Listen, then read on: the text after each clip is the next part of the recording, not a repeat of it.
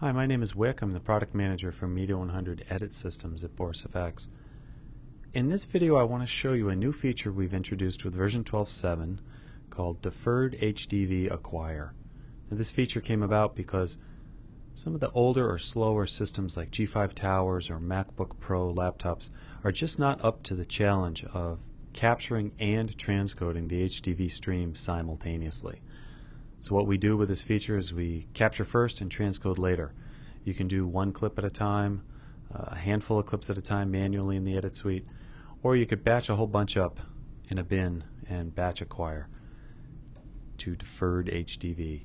So let me show you right now how easy it is and what it really means. From the Media 100 menu, go to Preferences, Video Input. You'll see I'm already set up for HDV in. And this part's new. It says HDV transcode real time. That's the default. But we want to talk about deferred. So here's where we make the choice to do deferred. Close our preferences. Go to this nice empty bin I have ready to go. And into the acquire tool. I get my tape rolling. And hit the start button.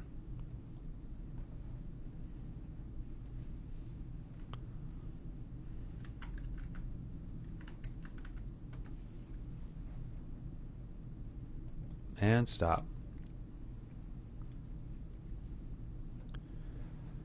So what has happened here is this little window went from 0 clips to 1 clip, deferred transcode queue. Now if I captured another clip, I'll do another one very quickly, a very short clip, and stop. Okay, that's plenty. You see now it says 2 clips. So I could do one at a time, I could do a whole bunch at a time right here. Nothing's shown up in the bin yet though. That's because they haven't been transcoded. So we hit the transcode button and now that process happens. So we've captured the media, we've captured the HDV stream, and now after hitting the transcode button we're transcoding it to the codec of our choice. In this case I'm coming into the Apple ProRes 422 codec.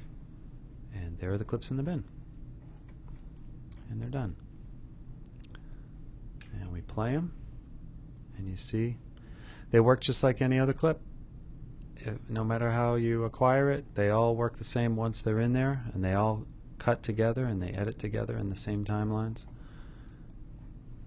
no matter how they came in or what codec they were saved to. Now I also want to show you, just do a save all, I want to show you a batch. Here's a bin I already have with a bunch of unacquired clips. I'll select them all, go to the media menu, batch reacquire selected. And here it's the same batch window it's always been, except for a little bit of extra information in the bottom right hand corner here. Deferred transcode queue 0 clips. So we'll hit acquire and ready.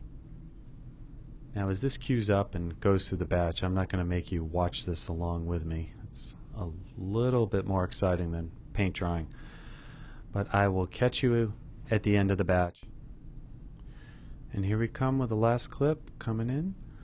It's done and the transcode begins immediately.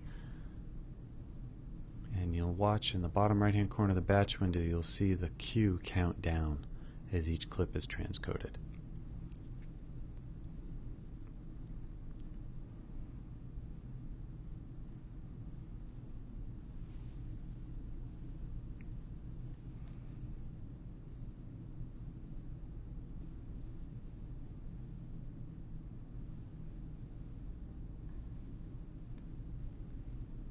And we're done. We click done in the batch window, it goes away, the clips draw in the bin, and there they are. So that is the Deferred HDV Acquire feature in Media 100 version 12.7. It's available in both the software-only version, Media 100 Producer, and the hardware-based version, Media 100 Suite. You can try them both out. You can download them from our website at www.media100.com. Please take a look at it, and thank you so much for watching.